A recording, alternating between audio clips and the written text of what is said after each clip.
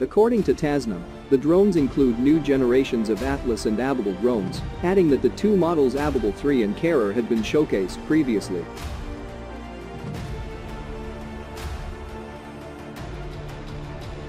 The UAV's unmanned aerial vehicles are to be used by the Air Force and air defense units of Iran's conventional army, the report said. Iran has introduced these high-cost drones, while it has been complaining about the adverse impact of US sanctions on its economy. Last week, General Qamar Hidari, the commander of the ground force of the army, had said on the occasion of the Army Day that the new weapons are going to be issued to army units.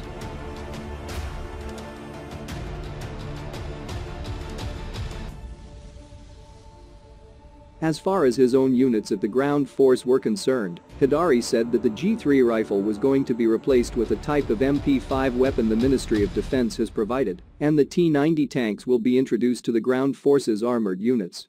Another commander broke the news about new drones that can reach Israel, but did not elaborate on the type of the UAV, its fuel, guiding and navigation system and other specifications.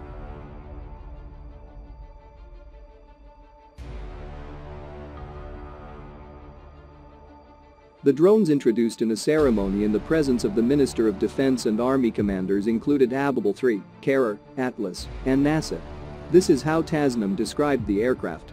According to Western observers, Islamic Republic sources often exaggerate the capabilities of its armament.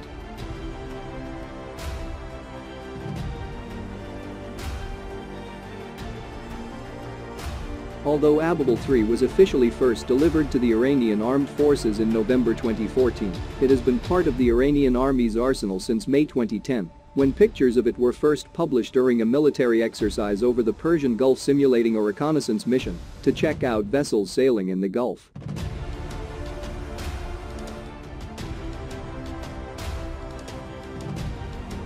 Ababil-3 was also observed in several other military exercises between 2010 and 2014.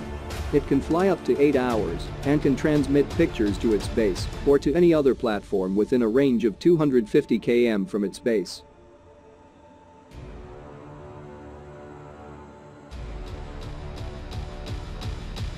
It is gasoline-fueled, has a composite body, and can fly up to an altitude of 15,000 feet. According to Tasnim, this drone has been in use at the resistance front, which could mean Iraq, Syria, southern Lebanon, Yemen and possibly elsewhere.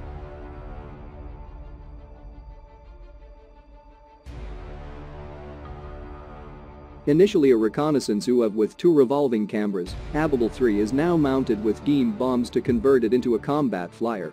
The is the first Iranian-made drone flying with a turbojet engine. Karrar was first showcased in 2010.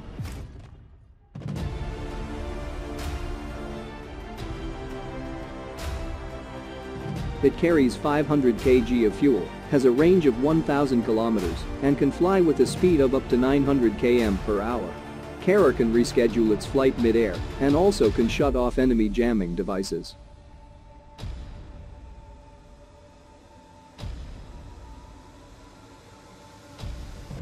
Karrar has been used in reconnaissance and interception missions and boasts a very efficient navigation system.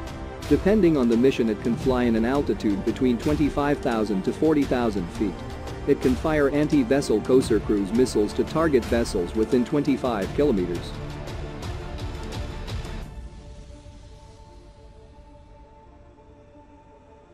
Atlas is an upgraded version of Ababil-3 and one of the new models that were displayed on Sunday. Its main structure is similar to Ababil-3, but improvements have been made in some of its functions, including its landing mechanism.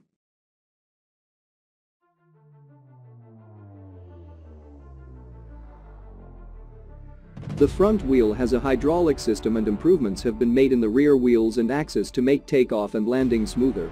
Atlas can carry beam bombs and its wings and body have been fortified to make it capable of carrying at least 2 bombs.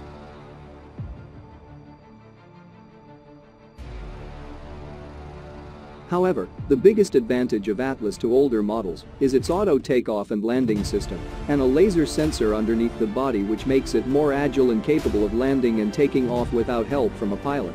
With this system, the UAV can change the landing area if the situation in the pre-planned area is not ideal for landing.